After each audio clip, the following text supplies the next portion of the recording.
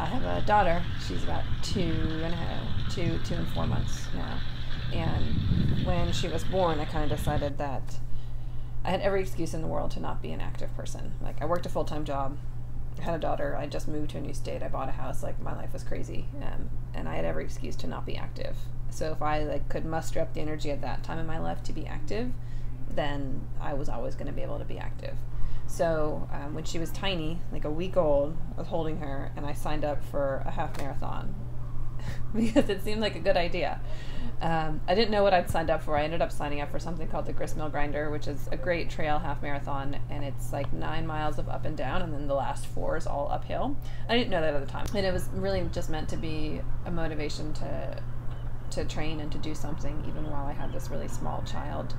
But I ended up really liking and liked the training, and I loved the race, and I got back and I signed up for more, and I've been running ever since, I guess.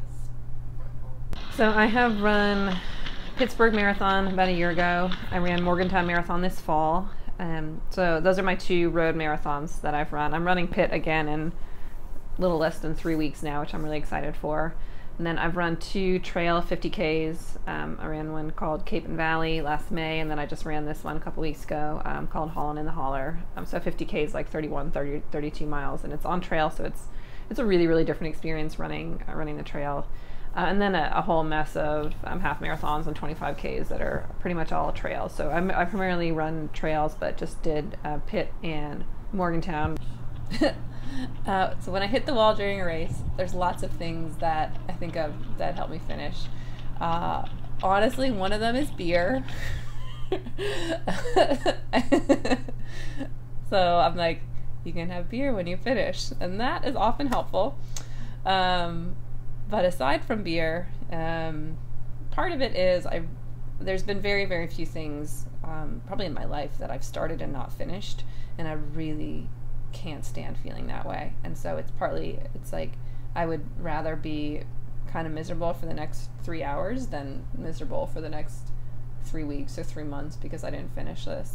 I think my favorite part of all the races has been when, like, you turn a corner, like not a physical corner, but when you go from feeling terrible to feeling great again. And I think that's even better than crossing the finish line. Or there's a point at the race when you realize that, you know, barring the unforeseen, barring like lightning coming down or whatever, that you're going to finish the race. And that feels really good to know that you're going to finish. I'm a better person when I'm active. I feel like it's my time when I process and I kind of make decisions and whatnot. So that, like, that physical activity and that solitude of it is really important to me.